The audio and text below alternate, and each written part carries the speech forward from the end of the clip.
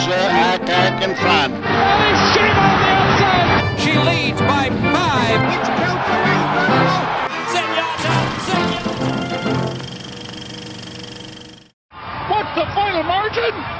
She might have won by 20! At the start of 2009, if you said there'd be a 3-year-old filly who would crush her contemporaries, go unbeaten, win a Triple Crown race, beat colts again that summer, and then defeat older males, she'd have to be Horse of the Year, right?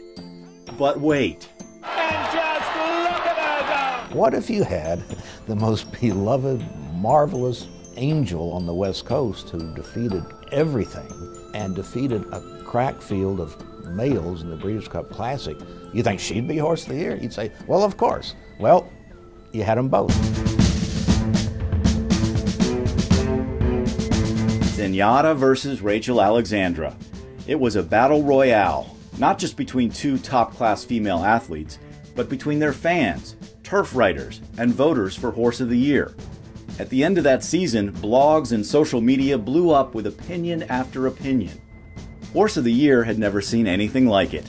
Go back when racing was at its best in your mind and find a year where you had a Rachel Alexandra and a Zenyatta in the same year. As the Eclipse Awards approached, some people pleaded for both to win, to have a co-Horse of the Year. But it was going to be one or the other. And whichever side you were on, it felt personal. I'll tell you the truth, my wife was against me on the year that we're talking about. The Eclipse Award for the 2009 Horse of the Year, Rachel Alexandra. The vote was 130 to 99.